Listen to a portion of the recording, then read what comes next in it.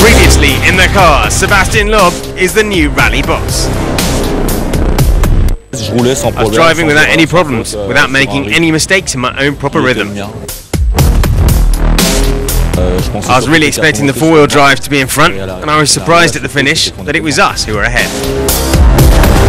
He's a 9-time world champion. We know that he's the best rally driver, so it's almost logical that he's in front. Peter Hansel, though, is still in contention and pushing to catch his new teammate. And he managed to avoid the traps of the day, unlike Nani Roma. When you lose 40 minutes, you lose any chance of winning. Nasser Al-Attiyah in his Mini is well in this fight, but under ever-increasing pressure. So it's look now the Peugeot really going very well, you know, but okay, most of the 4x4 get stuck.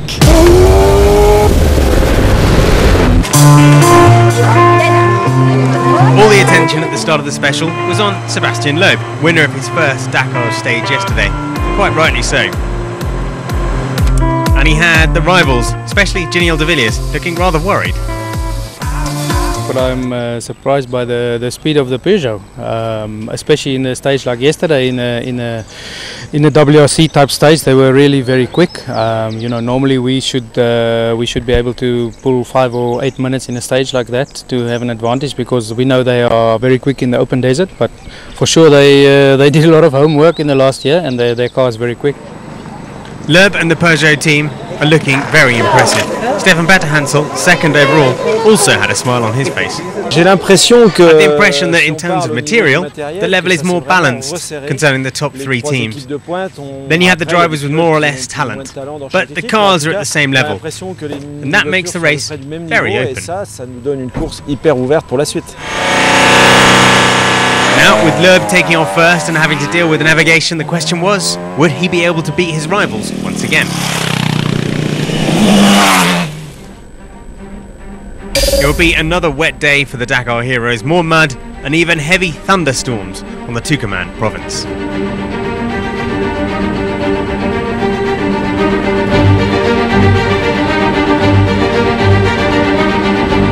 Whilst all the attention is on his new teammate Sébastien Loeb, former 5-time bike winner Cyril Desprez continues his apprenticeship in a car. The Frenchman was 10th on the day, and he's now 9th overall. After several years in a Mini, Vladimir Vasiliev is now in a Hilux.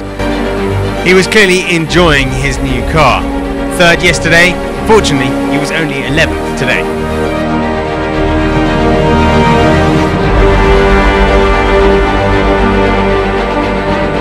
After losing 40 minutes in the mud yesterday, Nani Roma was hoping to hit back, but taking off 18th on narrow roads made his task pretty hard, and he lost 6 extra minutes. Leroy Pota had a great day on the wet tracks of Argentina. The multiple South African off-road champion made the best of his Hilux, capturing a great 7th spot, 3 minutes adrift. While Stefan Hansel knows that the Dakar won't be won today, he's not really a specialist on these WRC type paths. The 11-time winner of the rally still lost more time today, almost 3 minutes on the day's winner. Yesterday, Mikko Hirvonen was surprised by the pace of his rivals. On tracks made for his style and car, the former WRC driver continued his learning experience and got a fine 5th place. Calm and solid, that's how Giniel de Villiers got his first Dakar crown in 2009. So far, he's doing that again, despite this slight slide. And today, despite a slow puncture at the end of the special, he got a good 4th spot and moved up to 2nd overall. This stage should have suited title holder Nasser Al-Attiyah, but there wasn't much he could do against the Peugeot strongmen. He had to settle for 3rd spot. This was not really taking a lot of risk, you know. Okay, Sébastien, he make a really good time, and he opened the road. But okay, we try to do our best, you know, to continue in this pace.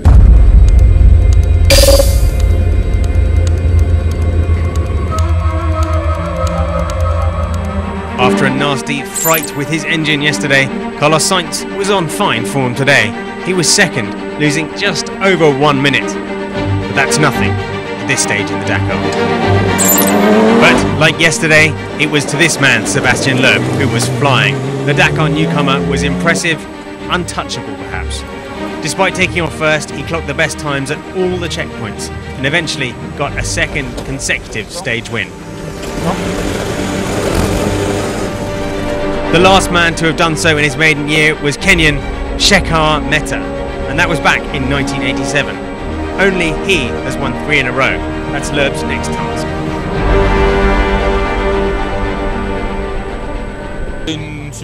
It was a great special for us. We were a lot more confident than yesterday in the car. We pushed from the start to the finish. I was at my maximum all the time. I was confident and the car was great. Daniel Elena did a great job with no hesitation in the notes. We managed an almost perfect special. And with that, he came in 1 minute and 23 seconds ahead despite the shortened special stage. How much could it have been if we rode the full course today? Alatia third, De Villiers in fourth. In the overall, Loeb leads by 5 minutes. That's quite a healthy lead heading in to tomorrow's marathon stage for the cars.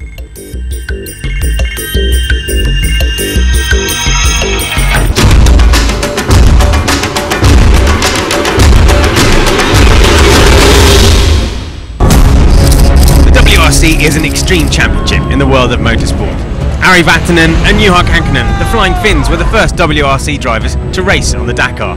Colin McRae raced in 2004 and 05, while Carlos Sainz is the most successful of the last decade, winning the Dakar in 2010 with Volkswagen. In 2016, 4 WRC drivers at the start of the Dakar: Sébastien Loeb, Mikko Hirvonen, Martin Prokop, and of course Carlos Sainz. The World Rally Championship is a good base to start racing, but the drivers can find it difficult to adapt to the Dakar. It's not easy, you know, I have to take some time to get used to it. Very, very fast section, and you could go 6 gear for many kilometers, but there's some crests all the time, and they are straight, but when you don't know that and you slow down a little bit, you get frustrated a bit, and like slow down for that one as well, but it's the same for everybody, just have to remember that and stay cool. For me, the biggest problem is the navigation. The driving the car is just more heavier. It has not so much power, but it's just a car. The rest is new for me, and I have to try as fast as possible how to use it. The 9-time World Rally Champion Sébastien Loeb is dealing with the same kind of difficulties as his colleagues, doing it very well.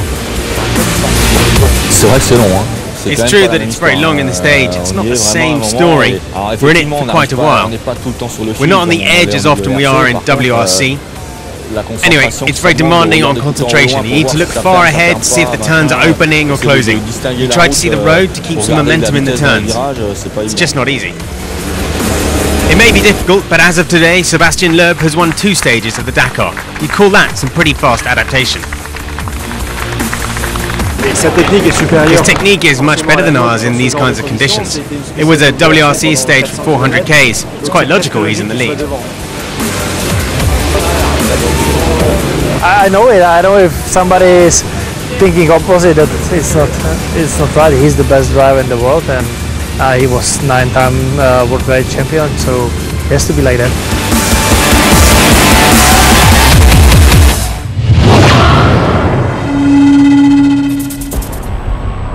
Today's stage in the trucks was the shortest of the day after being neutralised at checkpoint 3 due to the heavy rain that struck the course, making things very treacherous for the big beasties. We're at checkpoint 3 and we just received a call from the race headquarters telling us that the truck special was stopped. So now we're going to give them a new liaison course to get to the bivouac. There was some racing that happened, however, but it wasn't great for Kamaz. Aret Maldiyev was 33rd today, losing 26 minutes. But remember, the Kamaz weren't great here last year, but it's not a great birthday present for team boss Vladimir Chegin. 4th today was Peter Versluis in his MAN, who's back after his year off from racing. He was beaten by former carman Federico Villagra in his Iveco, with the tight stages suiting both the Argentinian and his machine. He now sits 3rd overall. And Stacey seems to be revelling in his new truck. the MAN suiting him nicely so far, so much so that he leads the race after 3 days and 2 stages. He lost out on the stage win today, but will be happy to head into the marathon with the overall in his hands. The fastest man today on the reduced course was Martin Colomy, 17 seconds faster than Stacey, but he's only making small dents in the overall. The 10 minutes he lost on stage 2 have hindered his standing in the overall. Remember, the trucks didn't race the prologue, so they're barely getting into their stride, and with the weather bearing down, the race drew to a halt. The trucks are waiting to make their way back to the bivouac to prepare for tomorrow's marathon.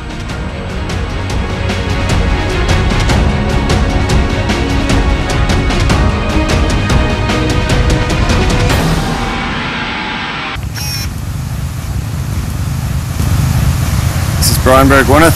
I'm at the start of the second stage, ready for a nice day in the mountains, and yeah, gonna have some fun.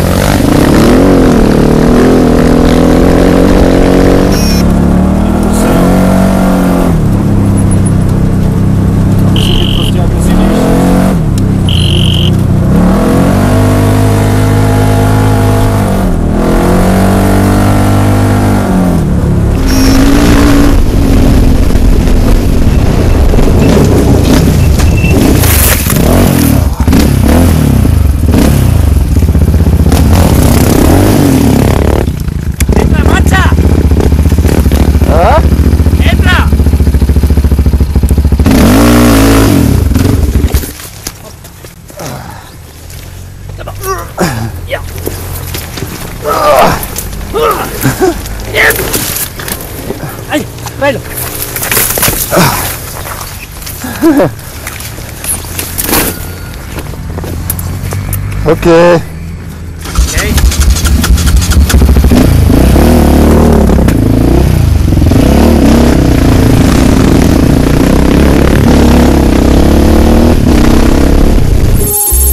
It's early in the race, but with 2 marathon stages this year, the first day without service needs to be. Tomorrow, the hardest part begins. We loop around and discover the beauty and treacherous nature of Puhui.